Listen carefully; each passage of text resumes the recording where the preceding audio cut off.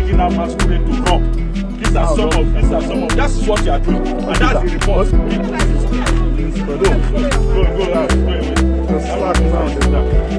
What led to the arrest of this Masquerade? Well, at about 16:00 hours of today, that's about 4 p.m., we got a report that some unknown persons had come out in their masquerade attire, and following them were miscreants who were using the opportunity to rob innocent and law-abiding people of Elere in Agege.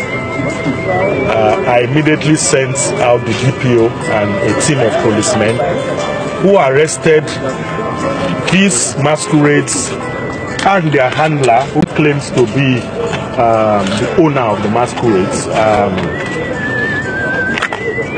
within Elere in Agege. We have received a lot of reports following the arrest that these rogue masquerades come out. They have no authority of the traditional institution. No particular festival is being celebrated now, and they have no reason to be out. They use it plain and simply to rob innocent people, and we have warned repeatedly that this command will not tolerate such acts of breakdown of law and order. Okay, what message are you using this to send to others? It's very simple. The message is very simple. Henceforth, if you claim to be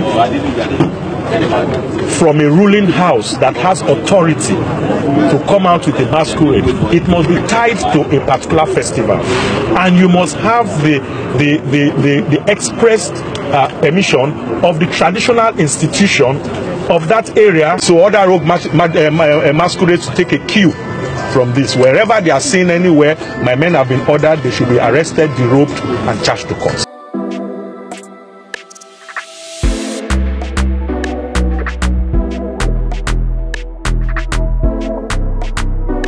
Advocacy TV.